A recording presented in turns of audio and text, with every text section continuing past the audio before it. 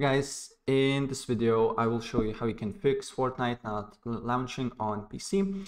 And in this video, I will show a couple of solutions. So if it will help you out, please press like button and subscribe for more. So first of all, what you need to do here, you need to go to your computer and you need to find where your Fortnite is installed. So mine is on program files 6086 and then Epic Games. As you can see here, not this one, here, Epic Games, Fortnite game, binaries, Win64, and here you need to go to Easy Anti-Cheat and press on this Easy Anti-Cheat setup, press OK, select 217 and press Repair Services. As you can see here, installing, finish, and that's pretty much it here, what you need to do here.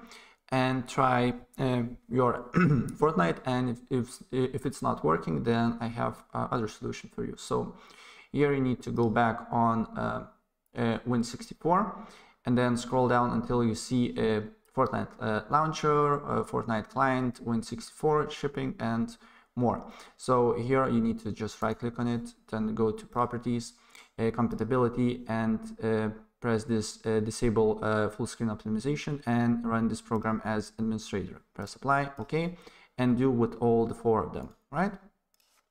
Compatibility, these two, apply, OK. Compatibility, run this program, apply, OK. And Fortnite launcher, as you can see here, properties, compatibility, and run this program as administrator and disable full screen optimization. Press apply, OK, and then try to run Fortnite, and if it's not working, then you can go to Epic Games Launcher shortcut here and do the same here, and you just need to go to compatibility and just select these two, apply, OK. And if it's not working, then you need to go to Epic Games Launcher here. Then you need to go to library. You need to locate your Fortnite game, right click on it, and then go to manage, and then press verify game files.